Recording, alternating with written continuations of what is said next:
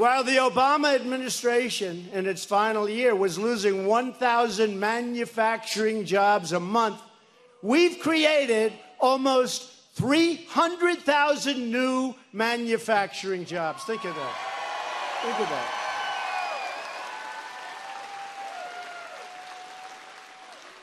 The task for all of us, for everyone here tonight, is to make sure that this great American comeback continues full speed ahead. We are doing things that are amazing. You know, make America great again, right? Make America great again, right?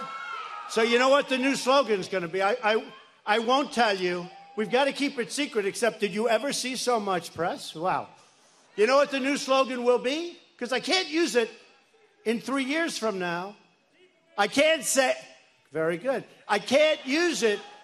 I can't go like in 4 years and say, here's my slogan, which is now 2.5 years we'll have to start thinking, right? It's getting close. We can't say make America great again because I already did that, right?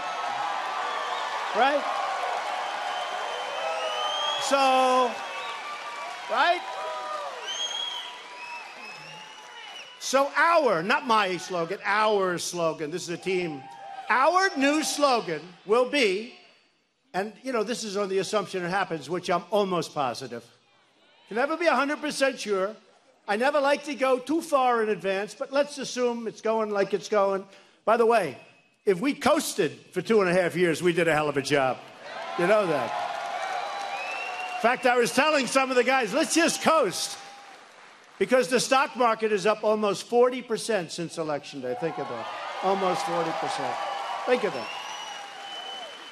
And by the way, that's not rich people. That's for everybody. I mean, you have your 401ks, which are up 42%, 38%. I tell it all the time. I take pictures back with the policemen. I love the policemen. I love the firemen. They're great. Right? And they're always coming up and saying, sir, thank you very much.